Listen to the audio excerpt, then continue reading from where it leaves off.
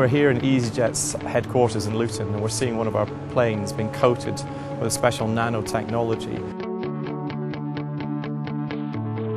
Well, we at easyJet are really excited about this trial because we hope that by applying this new sort of nanotechnology-based finish, it will reduce the drag, the friction on our aircraft, and thus reduce our fuel bill.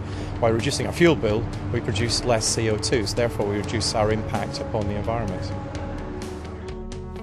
O coating contains nanotechnology. If you look through a microscope, any paint surface looks like the back of the Pyrenees. And what our coating does is fill in the cracks and makes it an absolutely flat surface. This gives a 39% reduction in drag, and this correlates with fuel saving and a dramatic improvement in carbon footprint. This technology has been used for many years in military aircraft, and we're really excited that we're the first commercial airline in the world to test it out.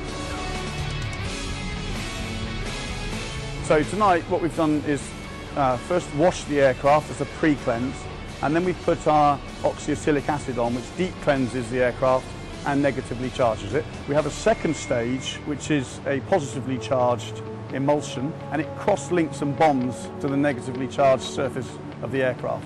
This protects the aircraft and improves its performance.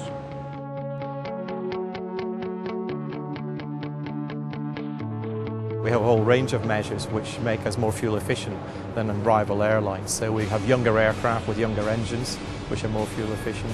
And on board the plane itself, we are looking at reducing the weight of things like the seats. We're trialling out some new seat technology, the carpeting, pretty much everything in the plane we forensically analyse to see if we can make it lighter and therefore reduce the fuel burn that we have on our flights. easyJet was the first airline to actually offer passengers the opportunity to offset their carbon emissions as part of the booking process. So each year, millions of passengers who fly with us offset their CO2 during the flight by simply clicking on a button as they go through the booking process. An easyJet passenger produces something like 22% less CO2 compared with a traditional carrier flying on the same route because of all the great things that we do to improve our efficiency and reduce our fuel burn.